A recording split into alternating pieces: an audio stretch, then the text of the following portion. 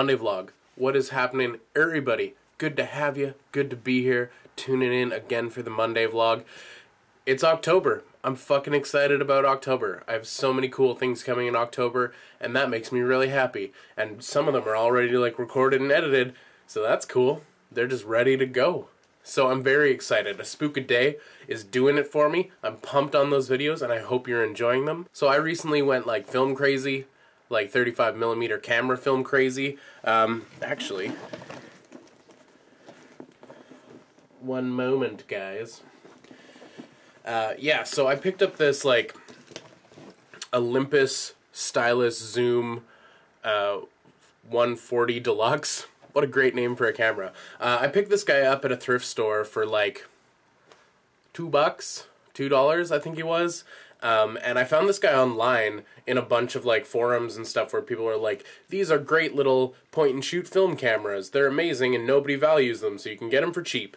Yeah, it was on some top 10 list of cameras under 20 bucks that are awesome. And so I've been shooting film with this, which has been super exciting. Expensive, but super exciting and super fun. But this thing's hilarious. Check this shit out. Okay, slide this shit open. There we go, that loads. Check out the zoom on this motherfucker. You ready? Whoa! Look at that shit. Look at it just pop and chub for the right exposure. You heard it here first, folks. Yeah, so I've been shooting film with this guy. I also recovered my my childhood camera, the family film camera from when I was growing up, and I shot some film with that. So this guy here is the Pentax SF1, I guess. It's an 80s Pentax film camera, and the lens that I have on it is from my first digital SLR camera, this Pentax kit lens. And it's kind of cool when it's zoomed all the way back. There's some vignetting around the edge of the pictures because, I mean, there's some generational compatibility issues. Super fun to shoot with. Some great results with this camera.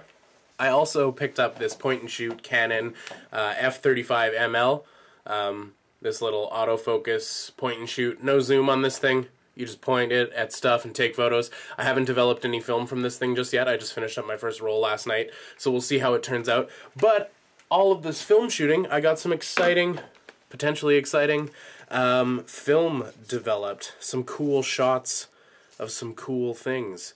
So this is an example here of the vignetting that happens with the Pentax camera. So I got my little Night of the Slice dude jammed in a fence. Very high school photo. High school photo class photos always include chain link fences and lockers. And apparently I never grew up because there's a chain link fence in this one. So the Killer J, so Fubi there. Oh. A little Greedo on the windowsill. Some more Knights of the Slice hanging on some pavement. And this one's kind of my favorite. This tank here. I like the way the background is sort of washed out and not in focus, but the tank on the post is. So I've truly been enjoying shooting film. It's been a fun hobby, and maybe this vlog is what's your cool hobby? What do you do? What expensive niche hobby do you have? I mean, we're all collecting toys, I would assume, but I don't know. It's nice to put your time and effort into a creative outlet like that. I mean, this YouTube channel is my creative outlet, but shooting film has been really fun as well. So that's been my adventure into shooting film photography, shooting 35mm film. I'll keep you guys posted. I'll show you more pics in the future because I've really been enjoying taking these cameras out and getting some toy shots out in the wild, out and about. But if you ever see this camera at a thrift store, pick it up. The Olympus Infinity Stylus Zoom whatever. If you find it for a couple bucks, it's super fun. It's super fun to shoot film with. It does a pretty damn good job too. So earlier in a vlog, your old Pepper was making promises about a Lego city, and I wanted to start on my little Chinatown area, and I built a building the other day that I'd like to show you, but it's very European. It's not very Ninjago, Chinatown, Japantown, Lego city. It's very English or Amsterdamian, Hollish, Swedish. Damn it. It's very European, the building. So yeah, I'll show this off to you guys. Ooh, something's rattling in there. Boom! Look at this little thing. It's fine. I didn't do a great job.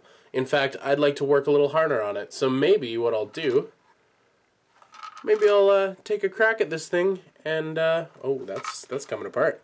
So you know what I'm going to do? I'm going to take this guy and I'm going to put a little work into him, and we'll reconvene in a moment, and I'll show you what updates I've done. I'd like to have, like, it's not modular, like I can't take the floors apart, and also inside, if I'm to, like, give you guys a little peek in here. But inside, there's just nothing, and that's not cool. It needs to be functional for a Lego person to live in.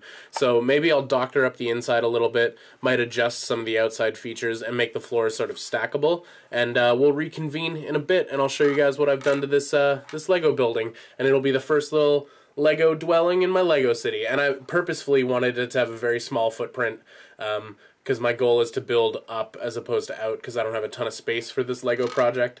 But yeah, I'll show you guys what happens to this little guy in a moment, in a little bit. Alright guys, so, not gonna lie, the progress I made on the building, not humongous. I just modified the first floor to have some detail in it, which I will now show you. I had to cut it a little bit short. I kind of Lego'd my whole fucking house. But I had to cut it short because I've got to edit this thing up and then get myself over to the 3DG podcast, which I will be a guest star. I ain't no star. Oh, my collar's popped. I'm going to be a guest on the 3DG podcast, so I'll link downstairs to their thing. You can check them out. We're going to be talking about it, and I guess that'll be posted in a couple days. So yeah, here's... without further ado, here's the inside of the first floor of this building. The door swings open to reveal a little kitchen build. So, inside there, I've got a sink, a little countertop with a burger on it, a little stove top there, whoop, some milk on a shelf, and a little cupboard. So the first floor now has some detail in it. It is less boring, and it is now fit for a little Lego dude to eat a burger in. You know, he's got a sink to wash his hands after he burgs his hands up. So yeah, there's the first floor, slightly modified, of my first Lego City building for the Lego City that I'm going to slowly work on until my demise. So thanks for tuning in. Thanks for hanging out. I'll see you all Halloween long, all October long for the for the daily videos and my regular weekly uploads. So I will see you tomorrow for the regular upload. I'll see you Thursday on the stream, and we'll do it all over again, except with a bunch of Halloween peppered in between. So I will see you soon, my friends. Goodbye.